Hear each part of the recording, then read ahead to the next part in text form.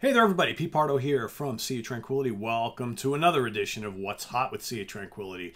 The show here on the channel every Wednesday where we talk about some of the new releases that have come out in the worlds of hard rock, heavy metal, progressive rock, jazz, fusion, classic rock. That's kind of the musical genres that we cover here.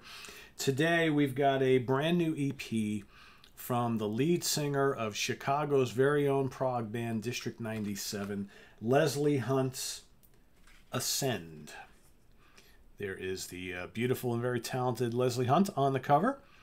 Like I said, Ascend is the title of her new EP. She's apparently also going to be releasing another one sometime later this month. This one came out earlier this summer. All right, inside we get the booklet with, as I drop everything on the floor.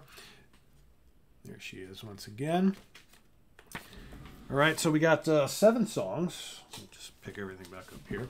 7 tracks. It's roughly about 25 minutes long. So you get, about like 4 or 5 minutes per song.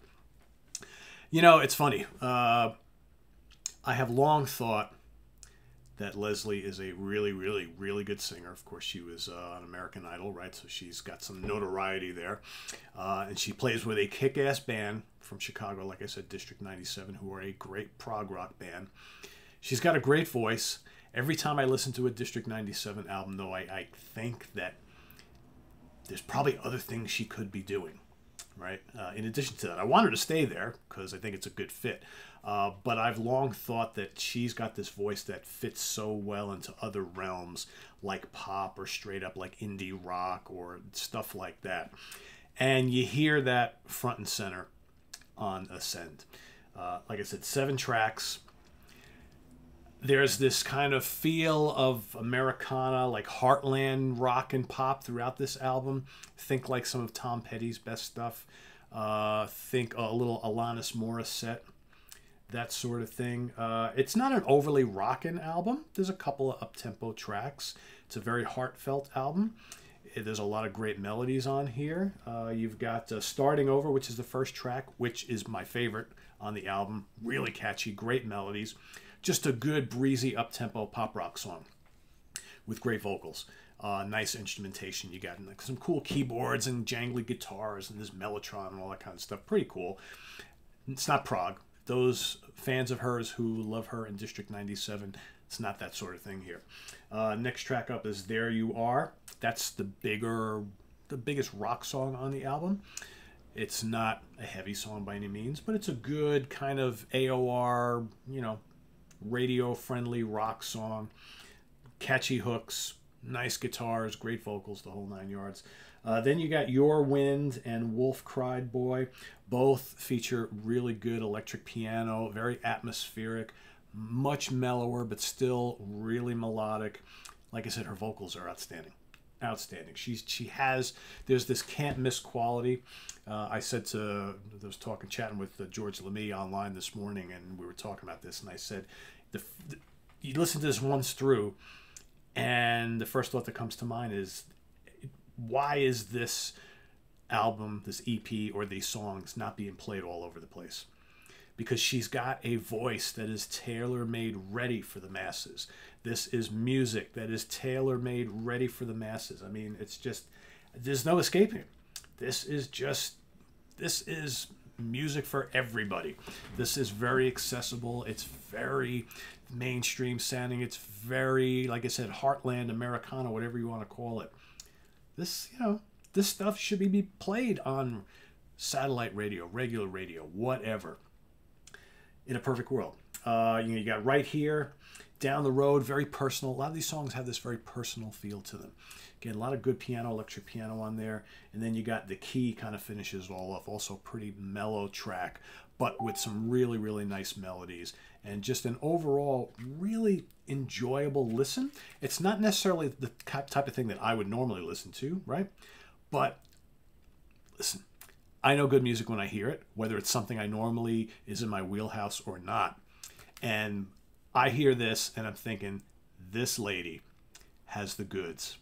She does. For people who don't like prog and hard rock and metal and all that kind of stuff and just like to listen to, catchy hooks, you know, breezy pop instrumentation and arrangements. That's this right here. It's got winter written all over it. All right. So if you like that sort of thing, if you know, on occasion kind of gravitate towards the easy listening thing, you love great female vocals, and you like that kind of just breezy instrumentation and kind of really just good Americana rock and roll and pop, Leslie Hunt, Ascend, right here, folks. Right here, folks. And if you want to hear her in more adventurous music, then go check out District 97. Right? But for now, this to me always seemed to be where her heart kind of lies and where her strengths are. So for the guys in District 97, if you're watching, I'm not trying to convince your lead singer to leave the band or anything like that. I'm just saying this is her absolutely 100% in her element. We love her in District 97 as well, but this always to me seemed like what she's all about. Great voice. Great voice. Great songs. There you go. Check it out. It's on Spirit of Unicorn Music, which I believe is a division of, or it's distributed by Cherry Red Records. Of course, we know Cherry Red Records quite a bit here on the channel because they're a big prog label that specializes all sorts of reissues and new stuff and what have you. So visit us on the web at www.seaoftranquility.org. We're on Facebook. We're on Twitter. Of course, we're here on YouTube all the damn time as I'm ready to kind of jump into my ark and pack up my animals and the family and just kind of go, you know, sailing away. We've had so much rain here today in the Hudson Valley, New York. It's unbelievable.